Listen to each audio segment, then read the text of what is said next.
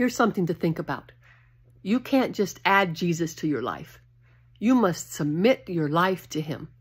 You know, Galatians 2:20, the Apostle Paul says, I am crucified with Christ. Nevertheless I live, but yet not I. Christ lives within me. You want the abundant life that the Bible is talking about? Well, that's the life of Jesus. Let him live his life through you.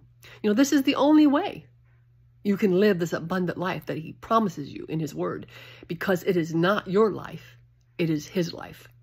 This is the only way that the devil will flee from you. The Bible says that in James 4:7. Submit yourself, therefore, to God.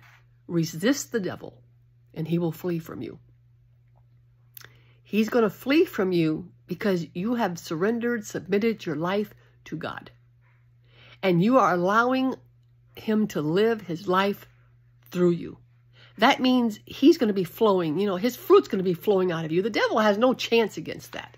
Not at all. This is the only way you will walk through life victoriously. Yes, you will still have trials and tribulations, but if you submit your life to him, he will walk you through them. He will get you to the other side.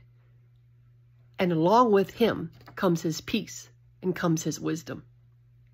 Submitting your life to Jesus simply means you are allowing him to live his abundant life through you. And you do this by obeying his voice and his promptings inside of you. If he says, do this, sign up for this, say this, do it.